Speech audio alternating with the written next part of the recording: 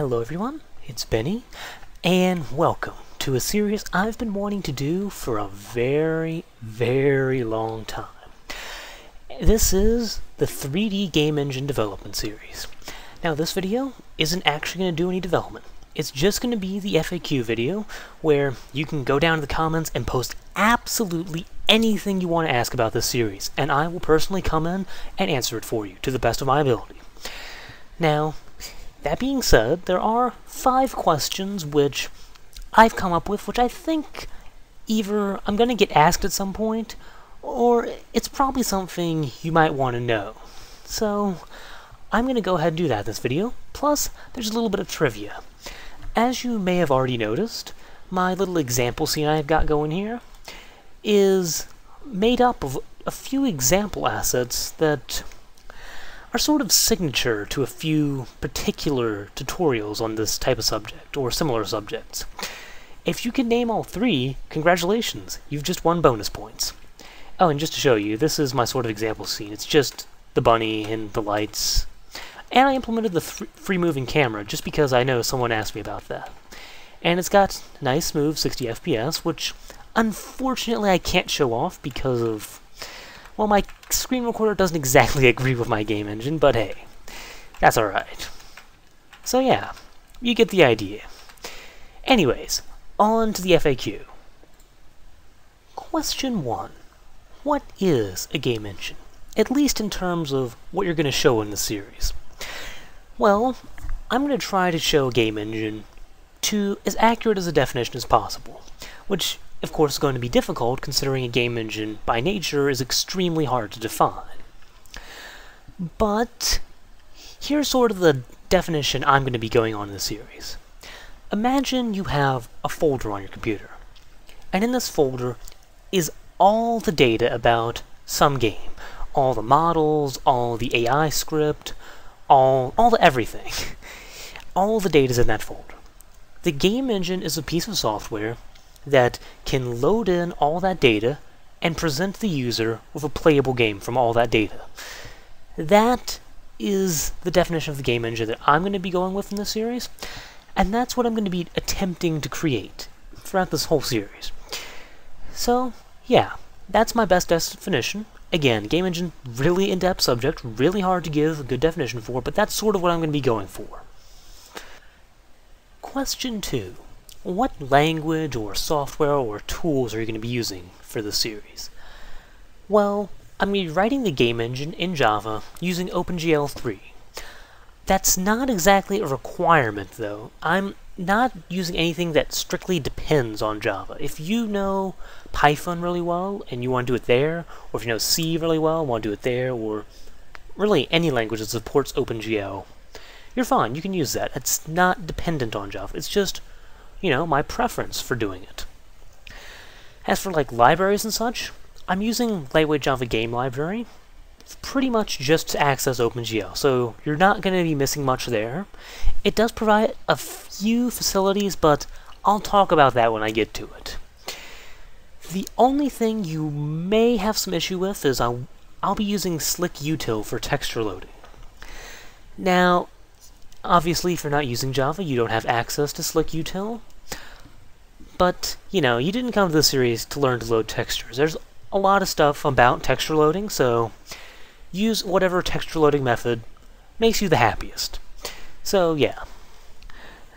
As for software, I'm going to be writing all my code in Eclipse, but again, it doesn't matter that much. Write in whatever way makes you happy.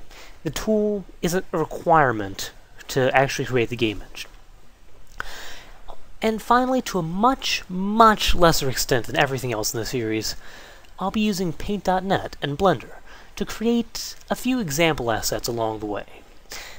Again, you know, if you don't want to create the example assets, it doesn't matter whatsoever, so don't even worry about it. But yeah, so those are all the tools I'm going to be using. You're pretty much not going to be screwed out of anything unless you really insist on not using OpenGL.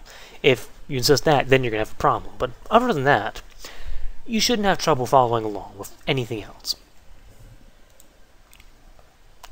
Question 3. are there any other requirements or considerations for people following along? And really, that's almost everything. The only other thing you might want to consider is you need hardware that supports OpenGL 3 or DirectX 10 as it's sometimes marketed as. And if you have that, you're good. So essentially, if you're still on Grandma's old Windows 98 machine, you may have some challenges in completing the series. But other than that, if you have something made in the last 5 or so years, you're alright. You don't even need to worry about it. I guess, other than that, the only thing that might be worth mentioning is you need to be fluent in whatever language you choose to follow along in. And the reason I say that is because I'm going to be focusing on the engine development concept throughout the whole series. If you really don't know anything about programming, and you're struggling just with the programming concepts, you're going to end up missing out on a lot in this series, and you're really only hurting yourself because you're missing a whole bunch of things you could be benefiting from.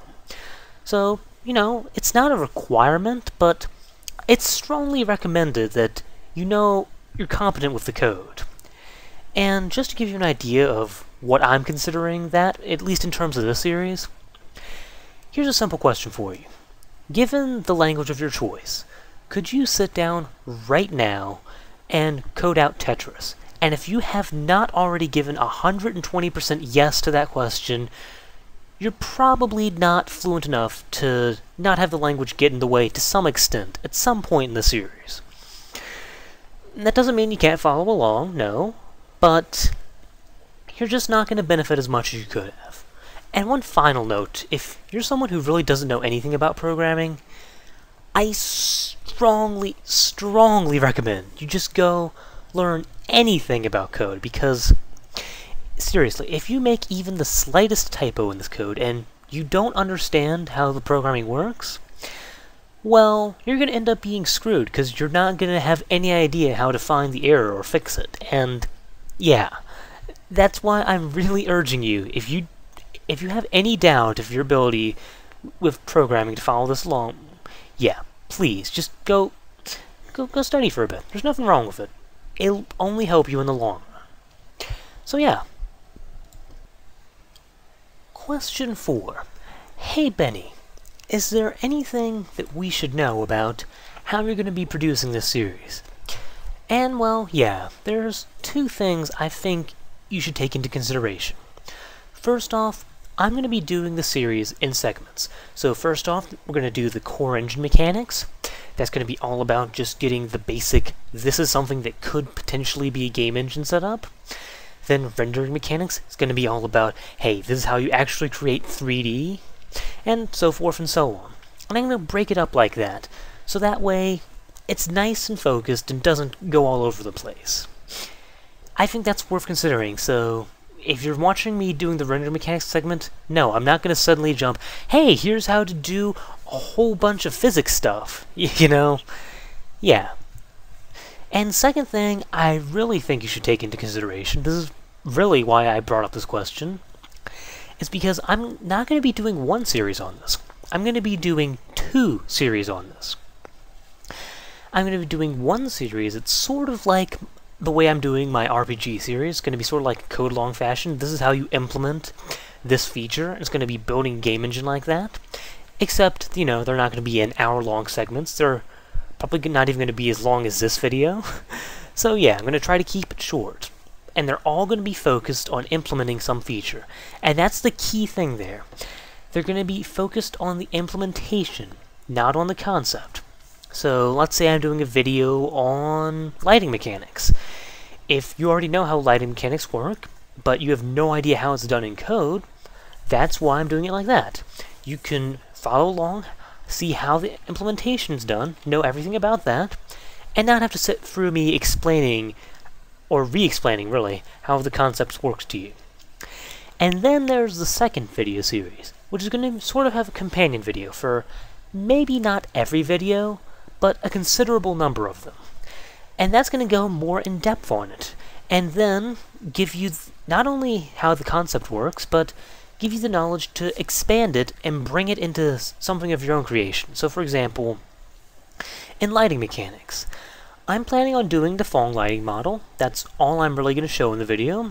You'll see how it's implemented, but in the companion video, I'm going to talk about not only the theory about why Phong lighting works, but also the strengths and weaknesses of the lighting model, and how it relates to the engine as a whole. So maybe you'll realize, hey, Phong lighting really is a terrible idea for what I'm planning on doing. And then I'll talk about some alternatives, like, hey, this is how you implement vertex lighting, this is how you implement blend lighting. And, well, maybe not implement, but here's the idea of it, and here's why you might want to use these instead, or how these might fit into your game engine. And that way, it gives you just a little bit more insight into the whole concept that the videos are going to be about, and hopefully you'll get the idea of how you can do some of the stuff with it on your own. So in summary, if you just go through the first main series, you're going to end up with a working game engine, and you're going to be able to use it to make games of your own if you really want to. If you go through the second series, you're going to end up with a game engine of your own, and you're going to end up with all the knowledge to build on that, to realize, hey, this is the game engine, but here are all its strengths and weaknesses, and here's how I can morph it into the game engine that I really want.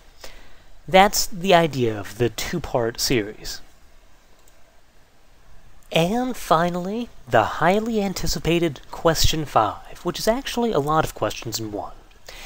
And it goes something like this. Are you going to implement this? And you can insert anything you want there. And the answer to that is probably not.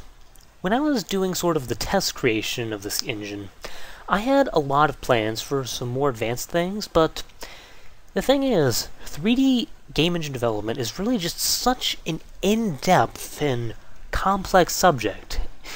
There's really no best way of doing things, and if I tried to cover everything, I wouldn't finish the series within my lifetime. So, yeah. I may cover a few more features in additional videos or additional series, but I'm just sort of trying to create a few key features, a few key things that I think will be most beneficial overall in game development.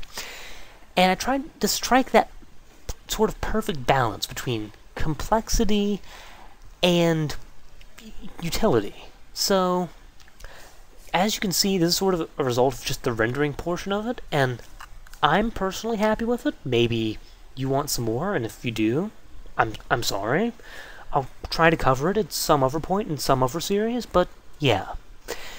That's my stance on that. Although please, still ask, because, again, 3D game engine development is this enormous subject, and I may not have considered it, and it may be really beneficial to add it. But if you're asking for advanced shadow mapping or deferred rendering or some other really advanced concept, don't hold your breath. So with that concludes the big FAQ. Again, if that doesn't answer all of your questions, then please, feel free to ask below. Even if it's something I covered here, if you still are unsure about it, feel free to ask anyways, because, hey, maybe I missed something there. I try my best to answer it, and if you're still unclear, I'll try my best to clarify. So, thank you, hope you enjoyed, and I'll see you in the next video, where we will finally start creating it. Well, maybe not finally, but yeah, we'll start creating it. Thank you, see you then.